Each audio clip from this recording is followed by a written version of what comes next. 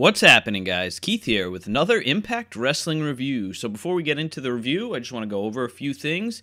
We are nearing that 200 subscriber mark, currently sitting at 198.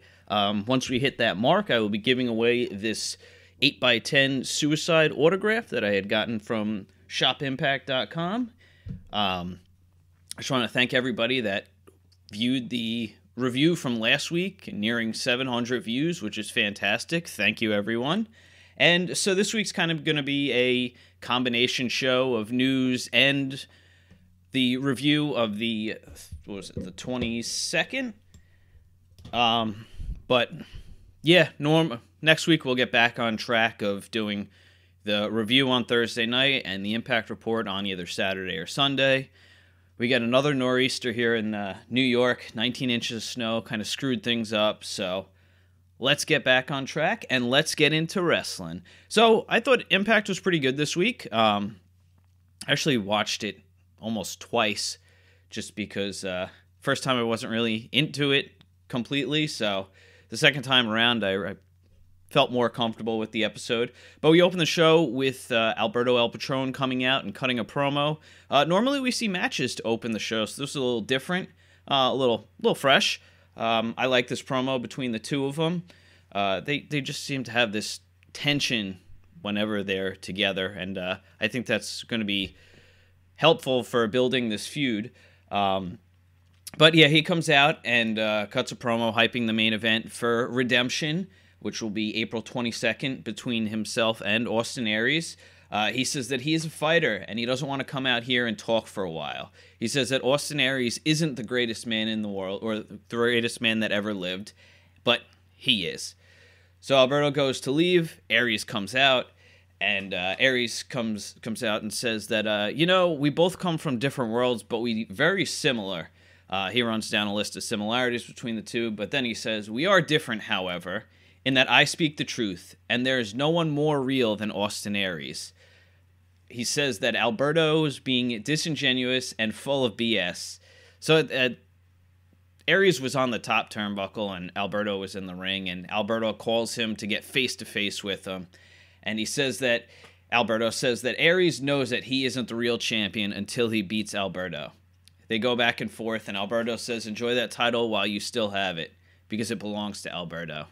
And then Alberto left, and they told him to play Aries' music.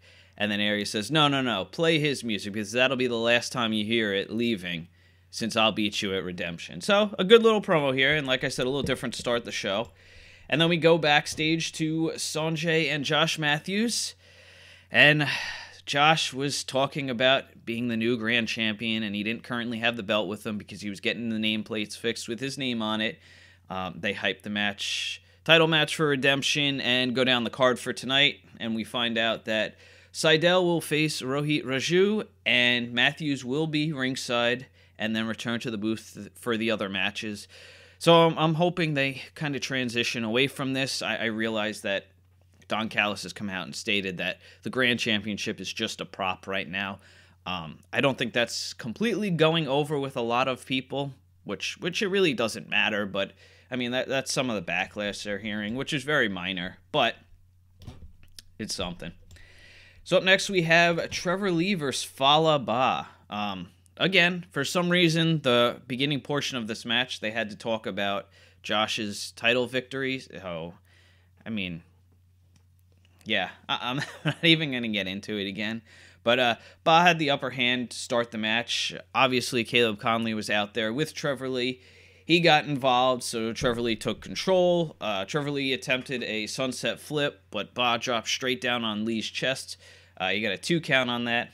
Lee tries to roll out of the ring. Oh, actually, no, he tried to crawl out of the ring. Caleb Conley started pulling him from the outside. Bahh grabbed Trevor Lee and pulled them both in the ring. Then he steamrolled both of them. Bahh hits a Samoan drop on Trevor Lee, but Trevor Lee is able to get his foot on the rope.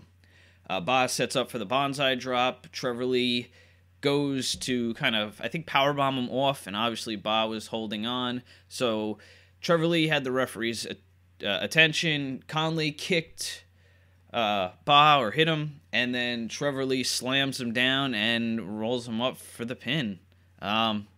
I don't know what they're doing with Falaba here. He seems to be losing a lot, but I feel like they could give him maybe a little bit of a bigger role. But whatever, it is what it is. Not really much more to read into this match. Then we go to outside of a hotel where Sami Callihan is stalking a woman entering the hotel. He follows her inside, and we get a bunch of different shots of him following her. And at this point, we notice that it's Alicia Edwards. She goes into a room, and then we cut back to the Impact Zone, and Mackenzie tells Eddie to take a look, and he looks at the screen and realizes it's her being followed. So Eddie leaves the arena to rush to the hotel. And we go back to the hotel, and Sammy's walking up behind one of the hotel staff, and he says that he's been locked outside of his room and if she could let him back in. So of course she just walks over, and the end of the sequence here is we just see him opening the door, and we cut back to the Impact Zone. So, I mean, they're just building layers and layers in this feud. I love the way this was shot. I enjoyed this segment, and it's good that it's continued during the tapings. It's not like Eddie got hurt, we didn't see him at all again, and then they're just building it up on social media for them to pick it back up at Redemption or whenever their next set of tapings are. But like I said, they're doing good stuff here. So we go backstage, and Mackenzie is interviewing Petey Williams, asking him what it would be like if he opened the briefcase containing the world title shot. And he says that he won Feast or Fired once before and cashed in to win the X Division Championship. He doesn't care what's in the briefcase, even if it's the pink slip, because he'll put his job on the line just for a shot at a champion, or just a shot to be champion again. And then we have the Rohit Raju match versus Matt Sydal with Josh Matthews at ringside. Apparently, Sydal has new music, which is very strange because it doesn't go... They kept the same video package, so it just doesn't flow well with it. Fire Matthews chants came from the crowd, and the crowd just seemed to be preoccupied with Josh Matthews at ringside as he was interacting with them. But I mean, this was a decent match between the two of them. A lot of back and forth, each one getting their shots in here and there. Finally, the crowd started to get into the match. We got a little bit of both these guys' chants. Sydal hits a sliding German. He goes up top for a shooting star press. Rohit gets back up, tries for a superplex. Sydal knocks him, or hits him, and then hits a sunset flip powerbomb combo. Sydal then goes up top, hits the shooting star press, 3 count, and Matt Sydal is your winner. So we go backstage, and Mackenzie is interviewing Moose. She interviews all 4 of the Feast or Fired briefcase holders throughout the night. He says that he asked to be in the Feast or Fired match because he's a risk taker. He's only interested in getting the world title shot because he didn't give a damn about the X Division or the tag team titles. And he says he will be world champion in 2018. And then she interviews Eli Drake. And I always love Eli Drake and Mackenzie together. They're always great. And he says that he's been fired from just about every company, every job he has had. Last time he was fired from a company, he came here and became champion. He says that if he gets strike down, he will become stronger than you can imagine. He says that he is the Obi-Wan Kenobi of Impact Wrestling, while everyone else out there is just Obi-Wan jabronis. Oh, Eli. And then we see a Knockouts Championship match between Allie defending against Sienna.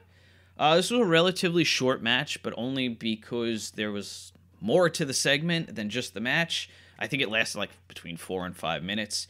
Sienna attacks Allie right out of the gate. Allie is able to go on the offensive after she moved out of the way from Sienna running toward her toward the turnbuckle. But a pretty even match back and forth. Sienna sets up Allie for the AK-47. Allie slips out, hits a super kick, and that was the match. So, of course, after the match, Braxton Sutter comes out. He says he's trying to reevaluate things in his life, trying to figure out what's important. He says the most important thing he thinks about before he goes to sleep is you, Laurel. I mean Allie. So Allie was not happy at this point. He tells her he still loves her. He proposes that they spend the rest of their life together. She shakes her head no, And then all of a sudden she's attacked from behind by Su Yung. It was reported that she was going to be joining the company, and, well, here we have it. The crowd really didn't have much of a reaction, but Su Yung comes in, hits the panic switch, and leaves. Braxton says that was awesome, and then kind of follows her to the back. So I was very glad that they brought Su Yung in. I think wrestling definitely needs more characters, like the Undead Bride. We have Rosemary, and someone I didn't talk about, which he was on, I think it was the March Breakdown one night only, Stone Rockwell. He actually wrestled last week on Explosion against Rohit Raju. Definitely a person I would love to see in Impact Wrestling. Just the character development's fantastic. I love the character. I mean, the guy's an adventure hero, and he's from Jones, Indiana. It doesn't get much better than that. But yeah, no, we don't see that much anymore. Is, like I said, characters. So I'm hoping that eventually Su Yung, I don't know where they're going here. I would assume she would be feuding with Allie, considering that's who she came in and attacked. But I'd like to see her and maybe Rosemary do something in the future. Maybe Slammiversary, say. Then you flip the tables a little bit. Maybe have Taya go after the Knockouts Championship. So, some things to think about. I think this was the only time we're going to see Sienna on this set of tapings, as she was dealing with, I believe, a blood clot. So, yeah, I think she's still out of action. So we get an EC3 interview next, and this is one of my favorite segments of the night. He says that this case holds his destiny and future. And at this point, Tyrus walks by and says, hope he gets fired. Then Moose walks by, says the same thing. Dick Justice comes by, says, I hope you get fired. Falaba, no. Ishimori comes by. Johnny Impact. And then Lashley. So everybody's hoping he gets fired. This was fantastic. I mean, just poking fun at the thing that everybody knew was coming. And then EC3's like, I feel very confident. Says, I'm going to be a 3-time World Heavyweight Champion. And then we get the Global Wrestling Network flashback with Foley and Abyss in a Monster Ball match. At least it was relevant, considering that was going to be our main event tonight. So we go back to the hotel where Eddie Edwards is at. We see him running up the stairs and into the room. He finds Alicia sleeping. She says that she's fine. Eddie is looking everywhere in the room for Callahan. And then she's like, well, what's going on? Eddie's like, all right, everything's fine. I'm going to leave. So Eddie exits the room, bumps into the hotel staff, who is pushing the cart in the aisle, or in the hallway, I should say. So Eddie apologizes, and then the woman turns around, and it was Sami Callahan in a wig. So they attack each other. Alicia comes out and gets in between them and says she's called the cops and tells Callahan to leave. Just more good stuff. Love what they're doing here. Then we get a video package of all the events that led up to the Monster Ball match between Kongo Kong and Abyss. And that match is up next. I really enjoyed this match. They kept it pretty short, but it was good for what it was.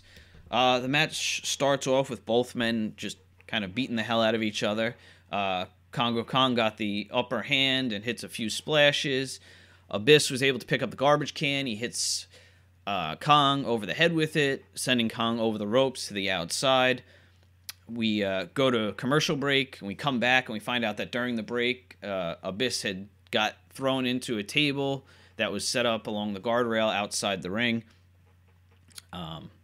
So action goes back into the ring. Kongo Kong goes for a splash, but Abyss throws him down into the ring. Abyss was on the ground at this point.